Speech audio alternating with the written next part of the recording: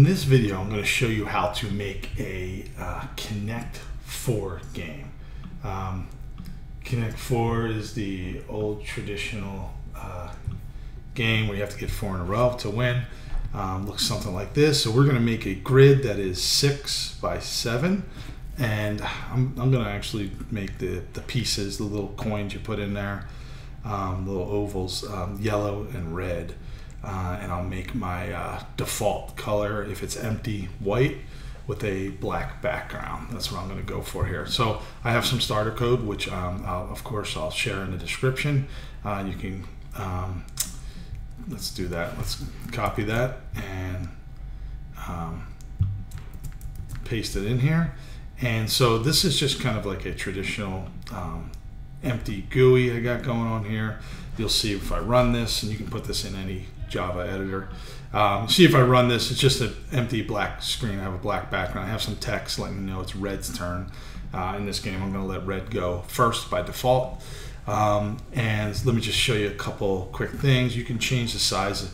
Just make sure you don't make it smaller than your grid size. I have a few class variables. Actually, start X and start Y don't really need to be class variables, but we'll be using them for sure. And cell width, that's the size of the little coin. The little coins you're going to drop in your slots there, the red and yellow ovals.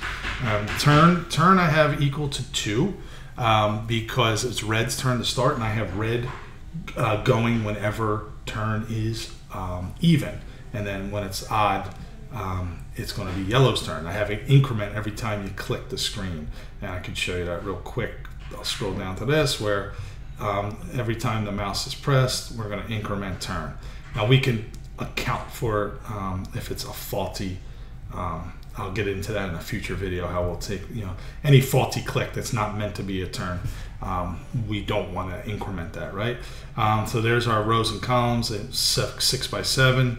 I create a grid that is of type color, and that I'll show you how that works. So like I said, by default, I'm going to set that to be white, and so let me kind of just show you how that works. So I'm going to paste in this line here. So we have this double for loop here that goes through and looks at every cell in our 6 by 7 grid and sets it to a color.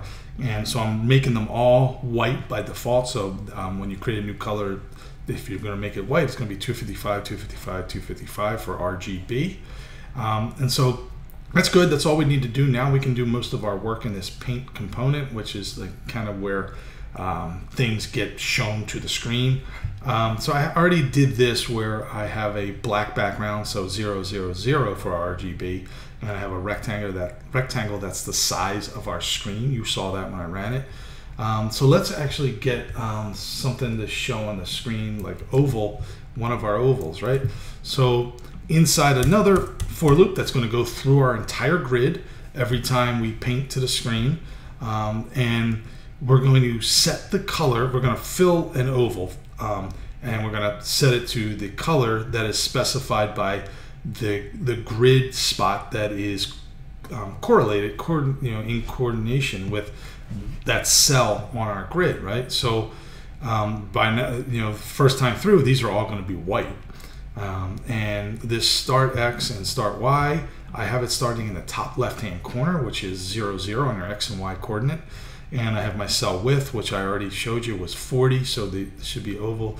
So right now, if we were to run this, it's not going to be much. We should just have one oval in the top left-hand corner.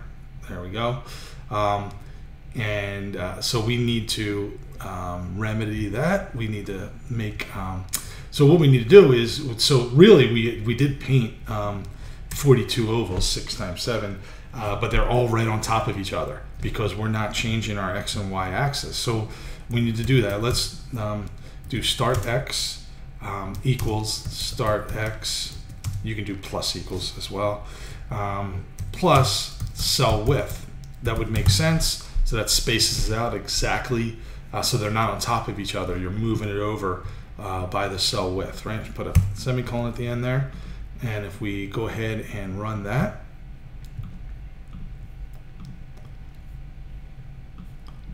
We should get some ovals going. Yep, going across the screen there. That's still not ideal, but it's a little more than what we have. We want to stop this at 7 and have it go back and start here again, then go back, right? And so to do that, we need to, if you're looking at this, so for every row, we're going to go ahead and fill in the columns for that row.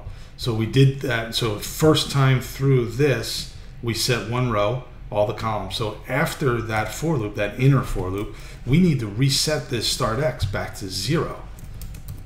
That was the problem. So that needs to go back to 0. So now when I run this, we're going to get our, should just be 7 across. Perfect. All right, so now last thing I want to do before end this video is we're going to start Y to be incremented. I'm going to do plus equals cell width, and let's go ahead and run that.